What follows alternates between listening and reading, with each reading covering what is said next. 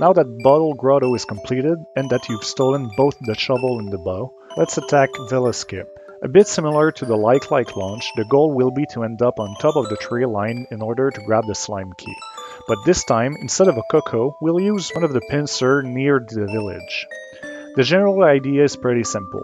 Freeze the pincer, throw it against the trees, jump slash, freeze it again, and walk to the tree line.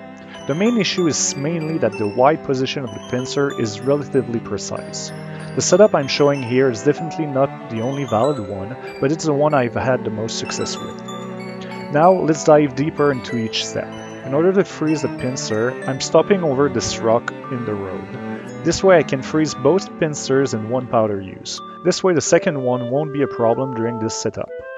Note that the powder does not freeze them permanently, so you might have to hurry a tad. Once both pincers are frozen, take the upper one and place yourself under the tile from which he gets out. The X position is not horribly precise. The most important thing to note is the pincer's body. Ideally, he'd be as tense as possible. If that's not the case for you, you move horizontally too much with it in your hand before throwing him. You can correct the situation by walking against the trees for a little while. The next section is pretty quick. Once the position is satisfying, throw the pincer and jump slash immediately. Mid-jump slash, tap up on your joystick so you distance yourself from the trees. Once on the ground, go upright. Once you see that the pincer is about to move, change direction to down left and powder him again. If everything went well, the pincer should be in position for you to reach the trees. Fall in the pincer's hole from the south. If you don't respawn on top of it, you might have been too far left or right, or the pincer's body wasn't straight enough. Once on top of him, head to his head.